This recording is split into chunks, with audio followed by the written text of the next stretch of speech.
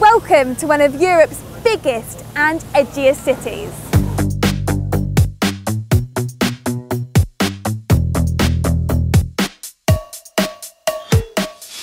This trip marks my 5th time in Berlin, and I couldn't be more excited to be back. Amongst the insanely interesting history, Berlin is a cosmopolitan hub that's grown and moved on with the times, leaving it with a very open-minded spirit.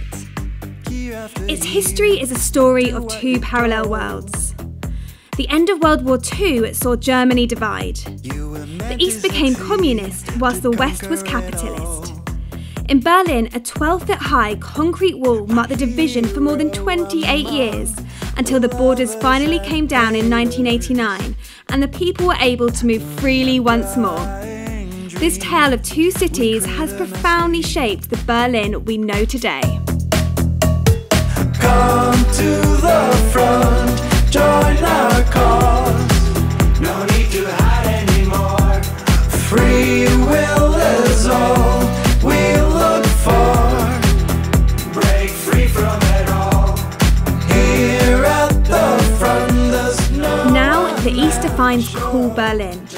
When the wall came down, rent was cheap and attracted artists who have transformed it into a hipster haven. The West has a more sophisticated feel, with remnants of medieval buildings and luxury shopping centres. Berlin draws some 13 million visitors a year, including us. Our journey started at London Gatwick with lunch in an airport lounge before taking a 2-hour flight to Tegel Airport in the west. From there we opted to take an easy 25-minute taxi ride to our accommodation in the centre of the city. We have 2 days planned to explore Berlin, venturing to food markets, historical landmarks and an eccentric museum like no other. This is our story in Berlin, and we're starting it at the Reichstag building. The Reichstag building is in the heart of West Berlin, right by the River Spree, and it's totally free to enter.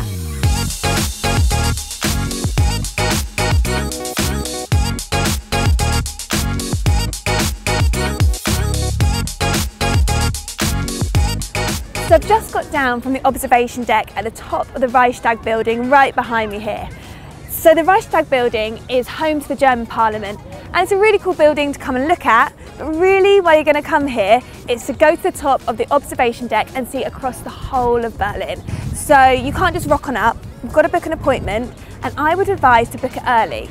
So we actually booked like a 9 AM appointment.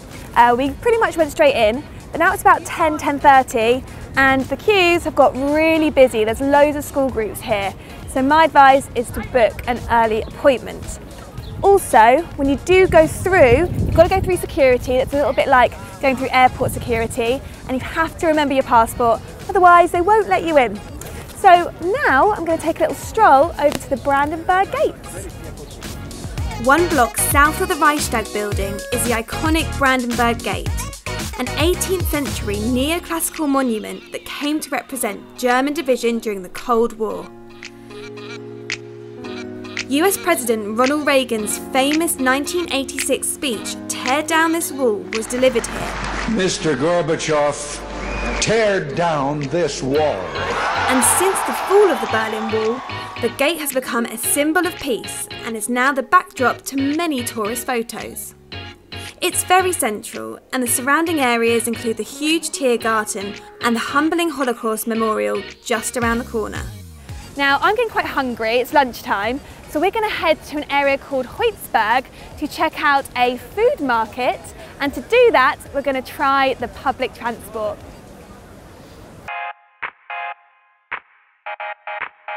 Before we start, here's a quick primer on transport. Berlin is huge, and finding the fastest way to get around is really important. Google Maps usually prompted us to use the metro, which is split into the U-Bahn and S-Bahn, each of which has multiple numbered lines. The U-Bahn is mostly underground and generally operates in the centre, whereas the S-Bahn is a hybrid of a local train service and a metro, with lines running from the middle of the city out to the suburbs. Berlin also has a tram network, which mostly operates in the east half of the city. But for now, let's go back to our journey to Hoitzberg. So Google Maps has been my best friend whilst I've been in Berlin so far. Right now it's brought me to the Brandenburg Tor station to get a couple of different trains to get to the food market we want to end up at. So I'm going to go down, find out what ticket I need to get, and then make my way there. All of Berlin's public transport is run by the same company, BVG, meaning that your fare covers everything thanks to the universal ticketing system. Okay, so we've found the ticket machine and I'm going to work out what ticket to get. So, so you can choose what language you want it in. So I'm going for English. Metro stations will have a ticket machine like the one that we found here. A single will cost €2.80, but we went for the 24-hour unlimited ticket for €7. If you're here for longer, then you can get a 7-day ticket for €30. Tickets must be validated as there are no gates. Instead, there are plainclothes ticket inspectors riding the trains that issue fines to anyone who has an unvalidated ticket. Now, if you have a 24-hour ticket, like we had, you only need to validate it the first time you use it. After which, there is no need to punch it in at the machines at every station. Just keep it on you to show the inspectors. So after taking the S-Bahn to Friedrichstrasse, we switched to the U-Bahn for Galitzer-Bahnhof before taking a short walk through Heusberg to Markthalle 9. Total journey time of about 40 minutes. So we've just got off the train at Galitzer-Bahnhof using Google Maps again to find Markthalle 9 to get all that food. Let's go. In 2011, Markthalle 9 reopened its doors to the public 120 years after its original opening in 1891. It's the 9th of the original 14 market halls, and these days it's a trendy spot serving all kinds of food from vegan to Turkish, German classics, craft beer and more. So there's loads of different international cuisine here. Obviously there's a sign over there that says tapas, but then also there's a sign here which is sort of translates as like a seasonal and regional food, and I think they want to try and marry the two here. That's the impression I get. They want to celebrate the fact that Berlin's an international city with lots of international cuisine, but they also want to celebrate regional food as well, you know, good, honest, local produce. Oh, and before I forget, so we've loaded up a currency card with euros, which we've been able to use everywhere in Berlin so far, but I understand that here in Markthalle 9 you can't use card, you can only use cash, so make sure you bring a little bit of cash with you if you come. Heusberg has a large Turkish community, so I decided to use my cash to try some of the Turkish food on offer, while the crew tucked into a huge plate of pulled pork and beef. One thing we learnt here is that the best day to visit Markthalle 9 is on Street Food Thursdays, a weekly event that runs until 10 PM. However, we were told that it gets super busy, so get down here for 6 PM before the good stuff is all gone. So with our stomachs full, we headed to the final stop of our first day, the centre of East Berlin, Alexanderplatz.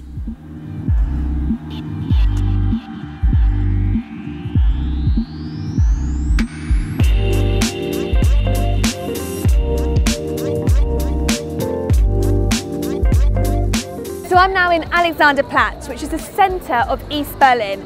So this place is full with loads of shops. It's a real hub for transport. Admittedly, it's not the prettiest place in the world, but that doesn't matter because we're actually here to go up the tallest building in all of Germany, the TV Tower.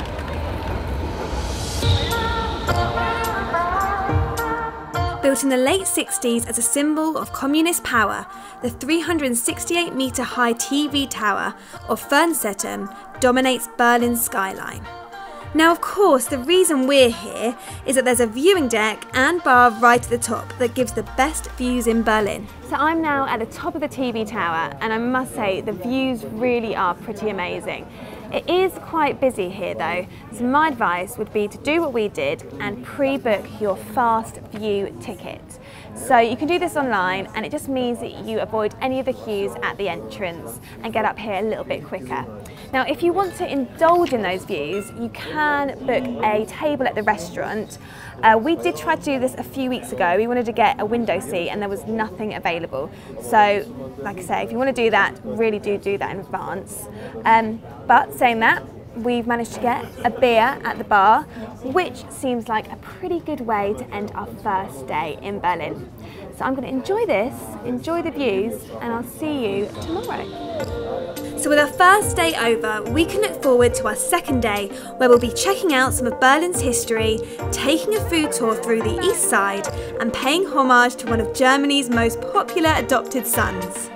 But before we do that, here's a look at how Holiday Extras can help you on your trip to Berlin. Have all of your trips in one place with the new Holiday Extras app.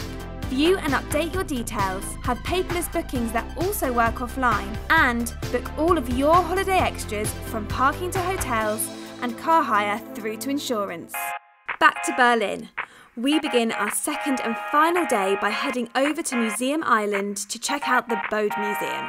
So here's the thing, Berlin loves a museum, and in fact they boast to have more museums than rainy days, allegedly. So we've decided to come to Museum Island, which is in the centre of an area called Mitte, just off the Spree River, and we're going to come and see the Bode Museum, which is home to some historical art and sculptures.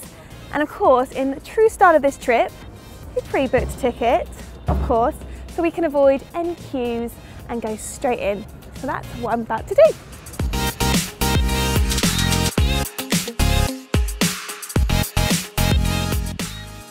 Originally named the Kaiser Friedrich Museum, the Bode Museum was renamed in honour of its original curator, Wilhelm Bode, in 1956. The building suffered heavy damage during the Second World War and was repaired over the second half of the 20th century. After a period of extensive renovation, the Bode Museum reopened to the public in 2006, and it now houses one of the greatest collections of historical European sculptures in the world. The Bode Museum was seriously beautiful, both inside and out, and it's huge. So if you want to really appreciate it, I recommend giving yourself at least 2 hours there. And here's the thing, most museums don't open till 10 AM and tend to be closed on Mondays, so keep that in mind when you're scheduling your trip. Right, we've got loads more to fit in, let's crack on. Next, we're heading south to one of Berlin's most significant historical sites, Checkpoint Charlie.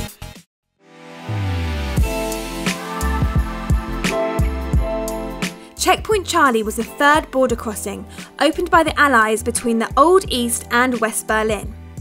It grew into a symbol of Germany's divide during the Cold War, with American and Soviet tanks even having a standoff here during the Berlin crisis of 1961. These days, Checkpoint Charlie is a big draw for tourists, with many posing for selfies with actors posted at the site. There's a museum and an open-air gallery where you can learn about the history of the Berlin Wall and the checkpoint. So right behind me here you've got Checkpoint Charlie, which is a huge part of Berlin's history, and it has become fairly touristy, if I'm honest. As you can see, there's loads of people here. So I'm actually ready to move on now. We're heading to the East Side Gallery, which is the last standing part of the Berlin Wall, and to do that we're going to jump in a taxi. Our taxi for the 4-kilometre journey to the East Side Gallery took 12 minutes and cost €11.70. On the way, our taxi driver described his time growing up in the divided Berlin and how graffiti was common in the west side of the wall, but to do the same in the east was to risk being shot. And so, when the wall came down, artists flocked to the wall's east side to create works about freedom and reunification. One of the most famous paintings is My God, Help Me to Survive This Deadly Love, depicting the 1979 socialist fraternal kiss between the leaders of the Soviet Union and East Germany. The East Side Gallery is one of the last remaining parts of the Berlin Wall that's still standing. And do you know what? Coming here, for me, is really interesting. It just puts into context how Berlin has changed in what's nearly been 30 years since the wall came down. Next is the penultimate stop of our stay here in Berlin. We're meeting up with Jonathan Lustgarten from Original Berlin Walks to learn more about the city's food and history. Originally hailing from Venezuela, Jonathan has lived in Berlin for 8 years and is a tour guide, food lover and musician. The tour starts outside the Wiener Stefana restaurant next to the Hackische Markt station, which was also the first stop on our tour. After trying Maultaschen, a traditional dish of pasta and vegetables, we hit the streets for some sightseeing through some of East Berlin's courtyards, before arriving at our second stop, Eat Berlin. Stocking their own sauces, which they've been making since 2011, and lots of regional produce, it's a great shop with some really interesting products. In particular, their 5 times distilled elderflower Nice, right? gin. That hits the spot. Ready to party. Yeah, absolutely. However, for me, the highlight of the tour was finally getting to try some currywurst. I'd heard a lot about it and was curious to see if it lived up to expectations. Yes. So you're gonna have the currywurst, Yeah. the classic sort of sausage turned Berliner sausage with curry powder and spices and tomato ketchup and a lot of things going on. Okay. This is a classic way of eating it. You take, get a little paper tray, Yeah. and you get your little fork, and you just have fun and eat it however you Okay, want. so it's very quick. It's very much fast food. It's very quick, and it's like a satisfying meal. It's just happy. It makes you happy. It makes you Yeah. want to go on. Okay, well, Go for it. then I've got to try I'm it. curious to see what you think of it. I'm gonna go for it as well. Okay. I can only taste sauce. That's kind of the idea. Yeah. Yeah, actually, first you taste the sauce, and then the taste of the sausage comes in later. And the result, It's good. happiness. Happiness. Yeah? Yeah, it's Alright, good. that's It's great. good. You can buy tickets for the tour through the Holiday Extras online ticket store, which we'll link to below. Jonathan is a fantastic tour guide and really helped me to understand the historical context behind a lot of the food in Berlin. But what really stuck out with me was how he said Berlin's nightlife should be enjoyed. You know, talking about food and bars, I think that's the other recommendation I would have for Berlin. It's very simple. Just be curious. You know, just when you get here, don't get stuck in one neighborhood. You can have a great time there. And after the tour, Jonathan was kind enough to stick around and help me brush up on my German skills. So let's start with the basic. Hello. So hello is very simple. You Yeah. take the E and you change it for an A. You say hallo, Hello. hallo. Okay, and then goodbye. Very formal would be auf Wiedersehen, Auf Wiedersehen. auf Wiedersehen. Or my personal favorite is tschüss. Here's one that's quite useful. Yeah. How do you say, can I have the bill if you're at a restaurant? The easiest way is to say, you actually say, we want to pay. Oh, okay. You can say, wir wollen zahlen. And never ever forget to say bitte. Bitte. Like these are really important words in German. Bitte is please. Okay, bitte, please. Whenever you order something, a beer, a glass of wine, the Rechnung, whatever, always say bitte. Bitte. And then danke. Danke is thank you. You like thank you. And Dankeschön. Is Danke that... schön would be a more formal way of saying thank you. Okay. Or if you want to be really cheerful about it, you say vielen Dank. Vielen Which Dank. is like many thanks, you know? Okay. A huge thank you to Jonathan and Original Berlin Walks for teaching us so much about the city. So, to finish off our time in Berlin, we're heading to the basement of the Circus Hostel.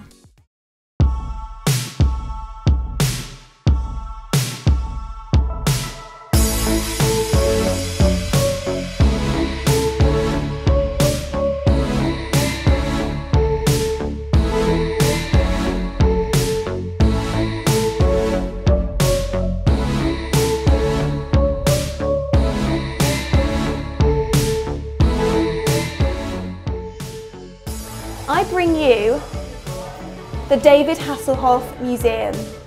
Come right in.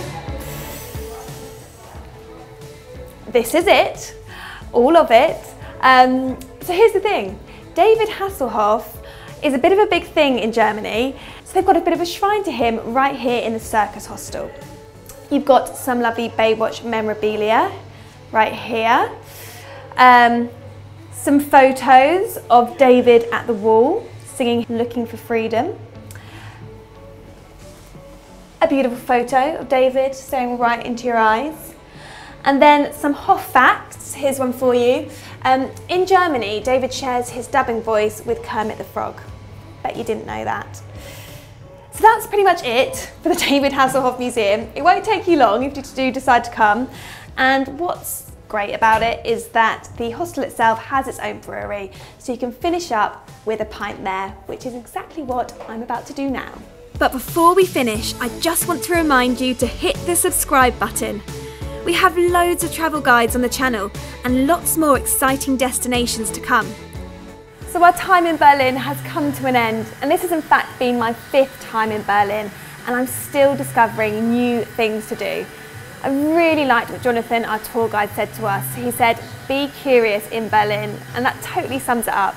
Yes, there are the obvious things to do, and they're really interesting, but also expect the unexpected. So, what a better way to end a trip than with a big old stein of beer.